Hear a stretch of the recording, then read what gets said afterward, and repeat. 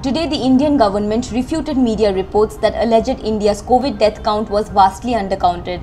The government claimed that the reports assume that all excess mortality figures are COVID deaths, which is not based on facts and totally fallacious. The Union Health Ministry said that given the robust and statute-based death registration system in India, while some cases could go undetected as per the principles of infectious disease and its management, missing out on the deaths is unlikely.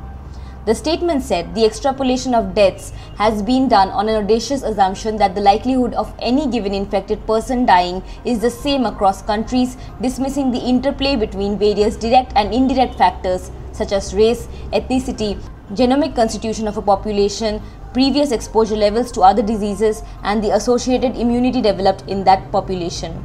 Moreover, the reporting of daily new cases and deaths in India follows a bottom-up approach where districts report the number of cases and deaths to the state governments and to the Union Ministry on a continuous basis.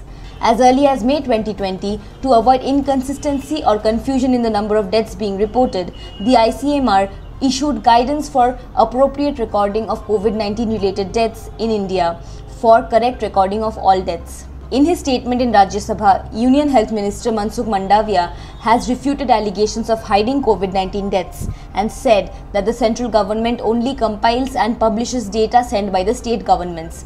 The Union Health Ministry has been repeatedly advising states and union territories for recording of deaths in accordance with guidelines.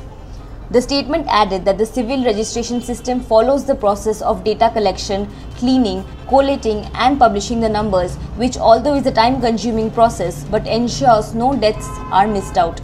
For the expanse and amplitude of the activity, the numbers are usually published a year later. Subscribe to Oneindia channel and never miss an update.